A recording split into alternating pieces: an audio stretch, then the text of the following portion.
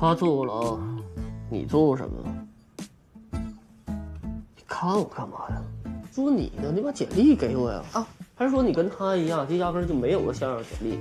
抱歉啊，这是我的简历。现在的年轻人啊，跟咱们那时候真是没法比，要什么资历都没有。你看这。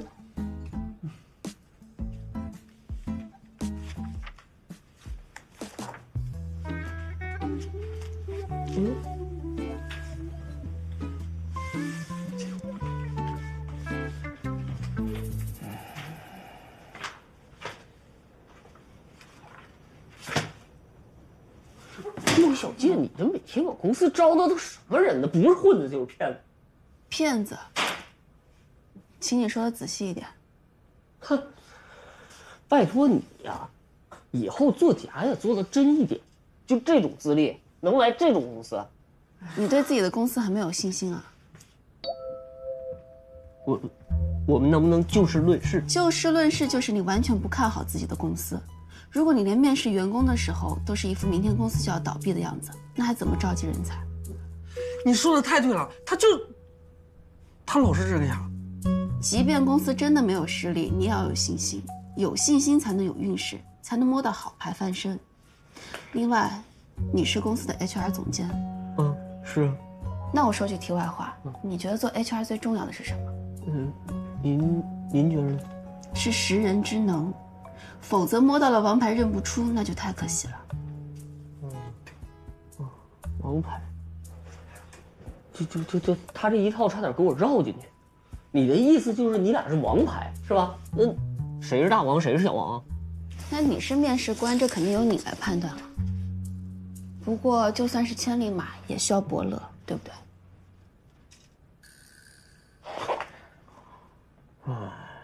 你们俩。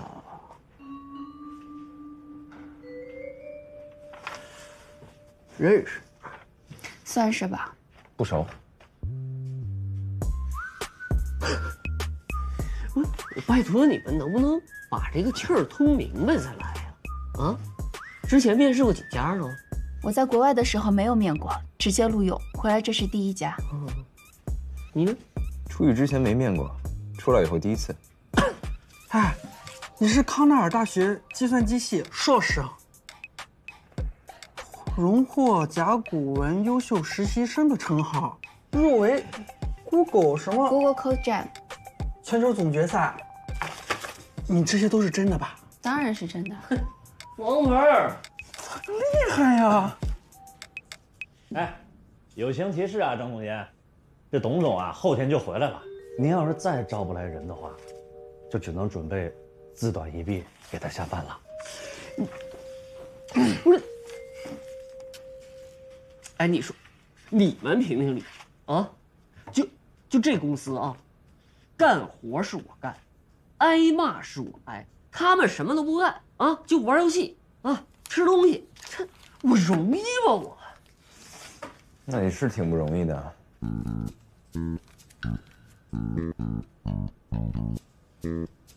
公司是大家的，但总要有人站出来带头吧。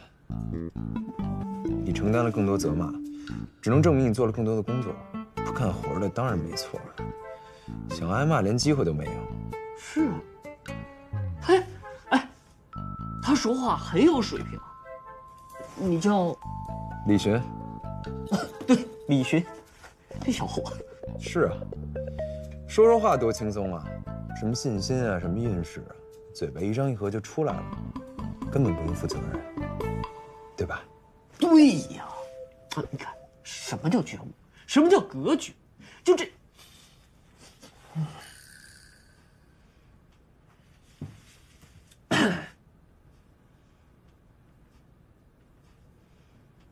我觉得今天对二位的了解也差不多了。